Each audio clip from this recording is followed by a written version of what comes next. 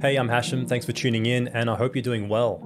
This is the Lomo'Instant Square camera with glass lens. It can produce some pretty nice photos and it has a focal length that's not as wide as many other instant cameras, but it has certain quirks and limitations to bear in mind if you're thinking about buying one of these.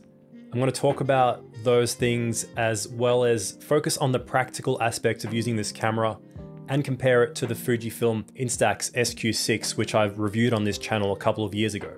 So stick around for more, or you can even use the chapter markers below to skip ahead to the relevant section. A bit of background first, in that the Fuji SQ6 that I was actually using since that review had recently stopped working out of nowhere. It was some kind of electronic issue by the looks of it. It just wouldn't turn on, or it would sort of make a little click, but the lens wouldn't extend. So sometime after that, Lomography sent me one of their instant square glass cameras to try out and make a review on. Now the video isn't sponsored and I wasn't paid by Lomo to give any particular opinion, so I'm going to give my honest thoughts on what I like about the camera, but also what I don't like, and there is a little bit to mention there.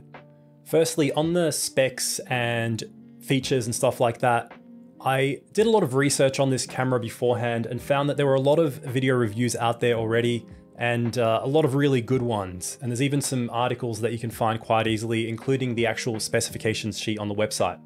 So I'm not going to really focus on that. I want to try and offer something a little bit different to what's already out there. And amongst all the reviews I found on YouTube, there was one that I would refer you to that I thought was a fantastic review of this camera. It was by Lauren from a channel called Photography Concentrate, and she covered everything really well. A really comprehensive video, about 20 plus minutes long, including all of the features and aspects of usage and a lot of pros and cons that aligned with the findings that I had in my time using this camera. And that included a few of the critical aspects, such as the auto exposure system's inconsistency. So I agreed with the general consensus that many other reviewers found. I really like the form factor, especially when it's packed down. It's kind of like just a big square sandwich looking thing. You can put it in a jacket pocket, for example. It has a good sharp lens. I like the focal length. I like the controls, such as the manual focus lever and exposure compensation and so on. But I also shared some of the gripes that other reviewers found, such as the inaccuracy of the auto exposure system. Another thing was the viewfinder. It isn't too good, to be honest. It's a little bit dim compared to even the SQ6, and there's a bit of reflection that you see on the sides of the viewfinder when you're looking through it. And I'll show you that in the B-roll here. You can kind of see what I mean. So it's a little bit smaller and dimmer, plus the unusual way of indicating the parallax error. The placement of the shutter button is sort of okay in terms of its convenience, but it's sort of flush with the camera. So the problem is you can accidentally press it as soon as you've turned the camera on, for example. And I only did that once, but it's a pretty expensive mistake. And I didn't find myself doing that with the SQ6. So it takes the same Fuji Square instant film. And also because of its increased focal length compared to other cameras and the glass lens, it can produce some really nice results with a sort of a classic Polaroid look. But when you take the longer focal length and that parallax error that's inherent to these types of cameras, it increases that margin for error in terms of your framing. The next thing is that the exposure system, it's generally okay, but it can be very hit and miss. And my one at least tended towards overexposure a fair bit of the time. So having that exposure compensation button definitely helps. It gives one stop plus or minus exposure compensation, and I generally found myself using it on -1 a lot of the time. One of the first things I wanted to try with this camera was to do some portraits, and Sarah and I had recently moved into this apartment that we're living in right now with a really 70s sort of retro look and decor. And there's really nice light that comes in through the window sometimes. So I chose a morning for us to do some portraits of each other. And during that session, we found out that the exposure system can be really inconsistent. We had a lot of missed shots, a lot of wasted film, and I would say that the hit rate during those lighting conditions, which were a bit tricky, mind you, there were some high contrast lighting scenes. It was very hit and miss, and probably 40% of the shots were no good. But when the shots did land, they looked really good. So it is a little bit difficult trying to estimate that focus distance because you don't have as much room for error.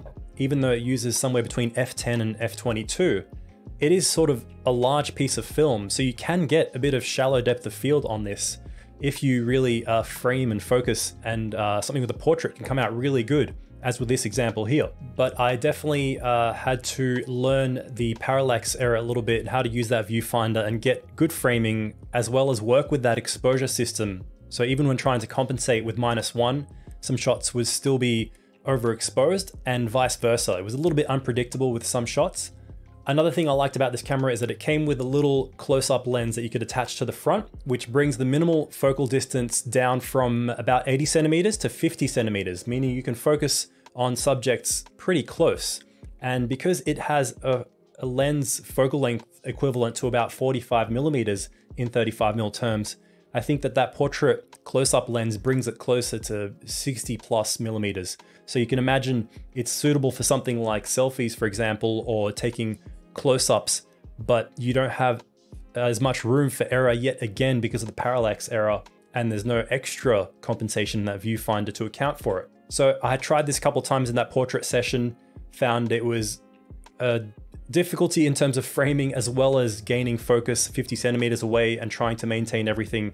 So I feel like that close-up lens can have some good use, and I tried using it on a tripod, which I found gave me much better results, trying to really accurately measure how far I was from the subject and keep everything still. So I do have this example here with the phone that turned out pretty good using that close-up lens, but I feel like there is even more room for error when trying to use that, especially if your subject is up close and you're not used to dealing with that parallax error just yet. And for general and outdoor use, I found this is where the camera excelled the most in my usage. And because of the fact that we were in lockdown for most of the time that I had access to this camera, I was limited to my usage. I couldn't really go out and take many traditional landscapes. It was just sort of used on some of my daily walks around the neighborhood. And I found that it worked quite well in these situations. I did find myself at that point having learnt to compensate the exposure and use -1. For example, with all of these 4 shots, they were all taken at the -1 exposure compensation on the camera, which I found gave satisfactory results. You have to remember also that the dynamic range of Instax film and instant film in general is quite limited. You really don't have too much room for error when it comes to over or under exposure, which is why shooting high contrast scenes may not be the most ideal. I prefer to lean towards underexposure because the highlights do blow out pretty easily with this film. So I'd rather my shadows go dark with shots like this, for example, and at least have good detail in the highlights. All right, so let's talk a little bit about the Lomo'Instant Square compared to the Fuji SQ6 camera, which I've reviewed before on the channel. So my original one, the gray one, had broken, and I was lucky enough to get another one from my friend Daniel. So thanks, Daniel, if you're watching, and use it for a little bit of a comparison.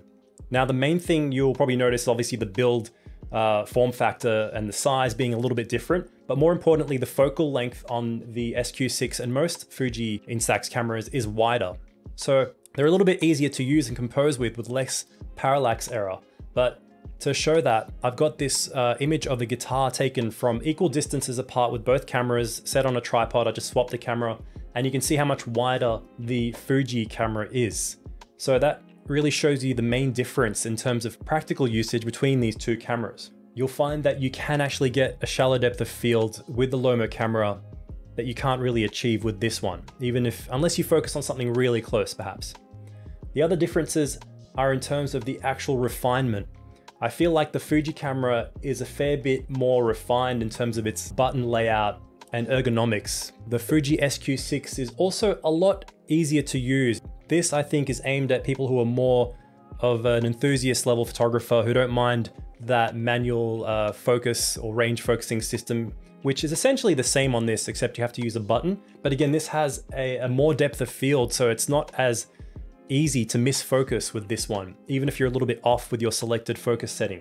The Lomo, however, does give you more fine-tuned controls and the ability to combine a lot of the different modes, such as combining infinity focus with exposure compensation, for example, something you can't do on this one. You can't, for example, combine the landscape focus setting with the lighten or darken setting, which it does have, but it's pretty limited in terms of combining all of those top modes on the camera. Whereas the Lomo has a separate button for each of the modes, letting you mix and match a lot of those different features such as multiple exposures and so on. So overall, I think if you were choosing between these two, I would recommend this for just general usage for anyone just getting into it who wants ease of use and a camera that's just going to give you a higher hit rate of images and less wasted film. But on the other hand, I'd recommend the Lomo for anyone who's a little bit more of a manual control user who, for example, understands a little bit of the difference when it comes to focal lengths and ranges and zone focusing, and how to use some of these features to their best advantage.